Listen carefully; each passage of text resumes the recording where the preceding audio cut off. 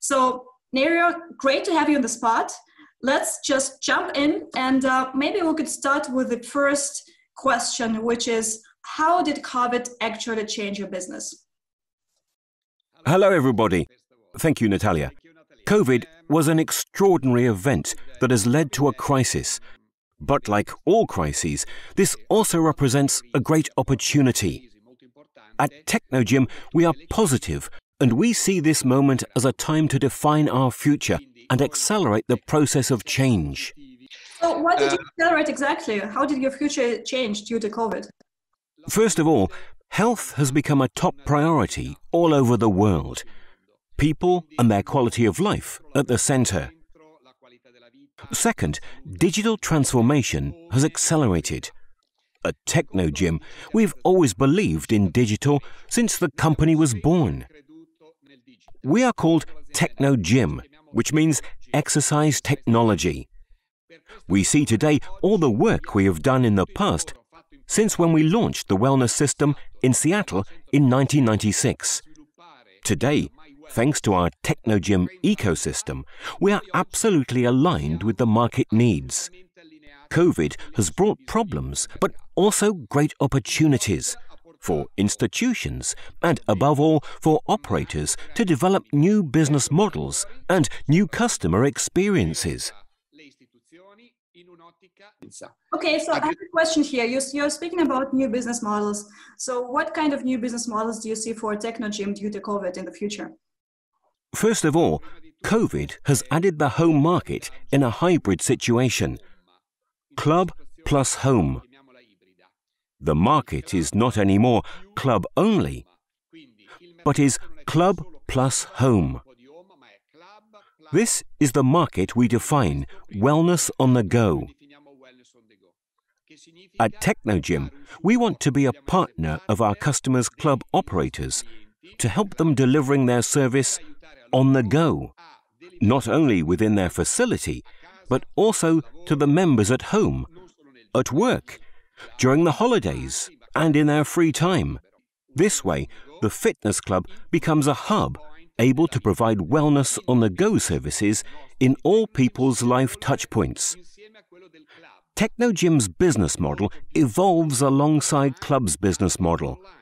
Not only an offline offer, but also online. Not only on-site, but also remote service via streaming. This increases the market space in an exponential way. The market can become much bigger than today. The percentage of active people in the next years can be way higher than today. You're saying that people are getting, that's quite obvious. We're paying way more attention to our health. The health awareness is rising. And what you're also saying is that clubs are starting to become hubs for health and starting to kind of, become companions in the user journey, offline, online, on the go, everywhere. So the question is, you also had a 50% surge in home fitness in the first half year of 2020. So how do you see the split between commercial fitness, which is going to be, clubs, hotels, and so on, and home fitness in the future? Will we see like a real surge in home fitness, or will it be rather evenly distributed between clubs and home? Right now, our business is 1/3 private and 2/3 commercial. In the future, we expect the split to be 50-50. The new business model based on subscriptions and on the sales of services together with the product is designed to create a partnership with club operators. We launched Technogym Live, which is an open platform capable of including our customers' content and making it available to club members at home and not just inside the gym. Our My Wellness 5.0 app allows fitness clubs to do business to consumer. The club can provide their contents to their members at home. This also allows clubs to provide contents to corporates and personal trainers. So the fitness club becomes a hub, a pivot capable of providing services at work, at home, in the leisure time, on vacation, outdoors. Technogym ecosystem is the enabler, the solution to create and offer both offline and online services. Technogym is Apple-like, and Technogym Live is like the Apple Store. At the same time, being an enabler and having so many different actors, getting into your ecosystem also means way more complicated businesses, right? If we just compare that to the American newcomers to Peloton or Miro or Tonal, right? They're focusing on just one case, which is very simple. It's either spinning, that's either, rowing or boxing or something different. And they're just trying to execute this case in the right target audiences with the right marketing. And they do have lots of money for that. So the question is, do you really want to be an ecosystem? And if yes, where do you see the risks when we take into consideration these newcomers in the connected home fitness space? Technogym has 37 years of history. We have created all of this in 37 years. An ecosystem is not just something you build in 2 years. Apple took 30 years to create its own ecosystem. The approach of the other consumer-based mass-market companies you mentioned is vertical. They work in a very large market like the United States, with big investments in marketing. They are great marketing stories that have raised lots of money. We have never taken money from anyone. Technogym has been self-financing from day one, when I was in the garage. Today, the Technogym ecosystem is unique in the world, with the widest connected smart equipment range. It's not possible to replicate it.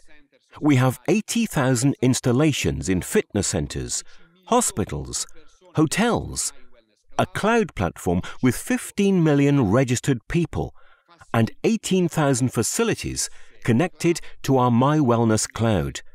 And in addition, we are connected to 200,000 trainers globally. This is our ecosystem.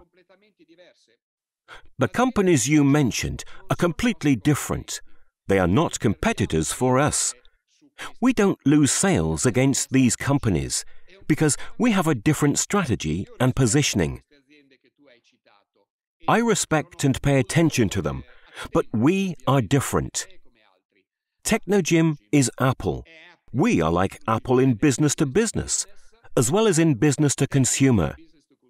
Technogym has an ecosystem. We are not a vertical mass market company on rowing or spinning. We are also in hospitals, in sports performance centers, in the most important rehabilitation centers in the world. For example, we have BioCircuit, which is a line for rehabilitation and anti-aging. We have Skill Athletic for performance training. We have been official suppliers to 7 Olympic Games. Ronaldo, Nadal, and the best athletes train with Technogym. Champions train with Technogym. We are official suppliers of Juventus, Milan, Inter, and 30 other teams in football, basketball, and volleyball. We are completely different companies. We are not competitors of those companies. I need to ask a question though. I didn't know if you get this news that Peloton is also now official partner of the German Soccer Association. So the German soccer players will train with Peloton. And what you're saying, of course, you guys, you're in the Olympics, you're kind of everywhere, professional athletes train with Technogym. An athlete like Ronaldo, who needs to train all types of body muscles with very advanced precision training techniques, covering strength, cardio, functional, stretching, and rehabilitation. How can he train with a spinning bike?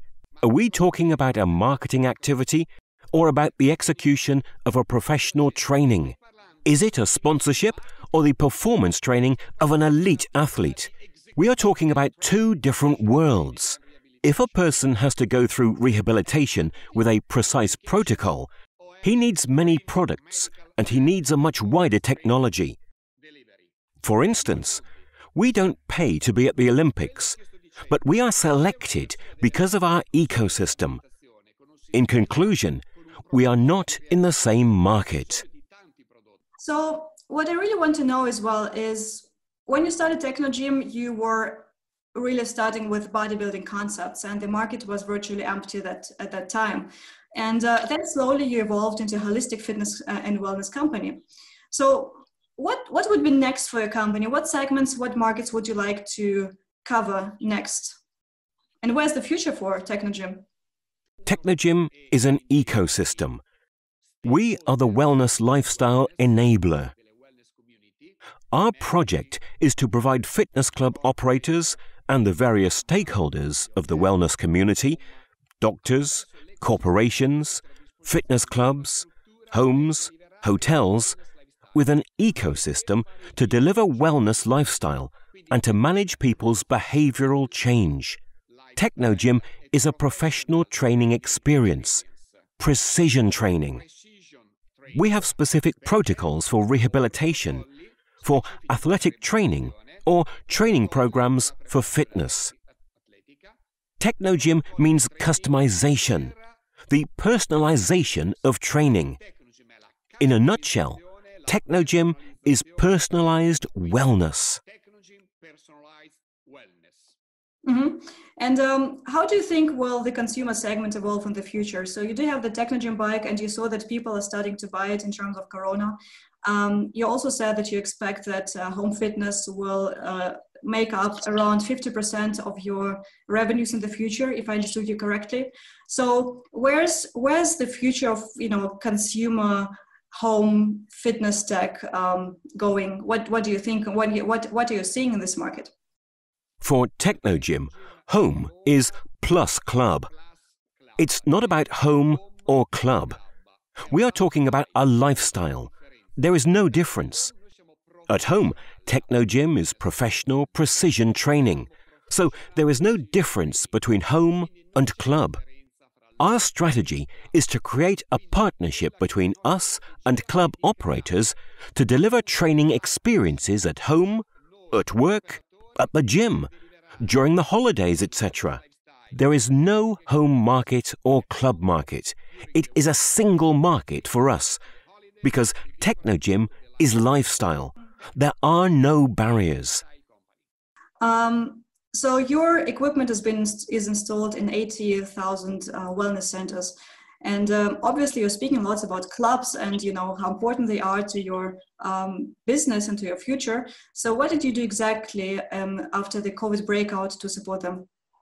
During lockdown, Technogym delivered Fitness Club the My Wellness app 5.0, which gave the 18,000 clubs connected to My Wellness the opportunity to offer members training at home and provide them with training experiences produced directly by their own trainers. We have supported our customers, who are partners for us, to communicate with their members and give their training experience at home. For the first time in history, offline and online have become a unique experience for the end user. Let's get back to the overall trend of people paying way more attention to their health and bodies. So do the Romans are saying that, or were saying, they are not saying that anymore, mens sana in corpore sano, a healthy mind in a healthy body. And this is kind of, I have the impression that you kind of see yourself as a successor of the Romans, and also want to promote the healthy lifestyle worldwide. So the question is, do you think we are witnessing the fitness renaissance? And where will this, if yes, where will this take us as mankind in the future? Yes, I'm absolutely convinced that we are facing a new renaissance. There will be an evolution from the green economy to the wellness economy. Man will be back at the center. Over the past 30 years, the environment has been at the center.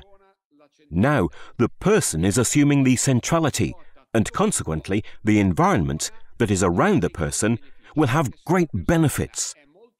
If a person pays attention to his or her own well-being and quality of life, this person will also respect the environment. If a person is not oriented towards wellness and health, typically this person will not be respectful to the environment. This human-centric approach is a great opportunity for humanity. Healthy people, healthy planet. A new renaissance will take place through wellness that was born in Rome 2,000 years ago. And now, in the Wellness Valley in Cesena, the Technogym village, the headquarters of Technogym, is an example of a wellness community that engages all stakeholders in the wellness economy. It is possible to create a new renaissance through wellness. And this renaissance will start from Italy, as 2,000 years ago, and will start from quality of life that includes health, culture, environment, art, and beauty. Yeah, that sounds very interesting because, more and more people are thinking of moving out of cities due to, COVID developments, and everybody is can work digitally right now. So do you think that we'll see this, kind of smart city local trend combined with the wellness? Will we see new wellness villages in the future where people will keep healthy and work together like in next years? Yes, I believe in it. I have written several books. We have created a foundation, the Wellness Foundation, to develop the community. Now, with Wellness Partner, one of our companies, we are creating different wellness communities around the world. I believe that there will be a lot of developments outside the big cities of ecosystems that will be based on wellness lifestyle and behavioral change by working on environment, technology, content, service, and of course, design and emotional approach. Wellness is an emotional approach, a lifestyle. Fitness is hedonistic. Fitness means looking good. Wellness means feeling good. Wellness includes fashion, food, furniture, and fitness. In wellness, there is not only an external approach, but also an inner component. Wellness is a balance between body, mind, and spirit. Wellness is a culture. Yeah, pursuit of happiness is also something which is really inspiring people for new things. So let's go back inside and back to yourself. You started the company over 35 years ago. You were 22. I mean, I wasn't even born that time. And you started the company in your garage. And out of that, you kind of built a multi-billion business from scratch, from nothing. So what were 3 worst mistakes that you made in these years? I have made many mistakes, but having done so many things, I believe that you can become lucky. Doing many things means doing also many mistakes.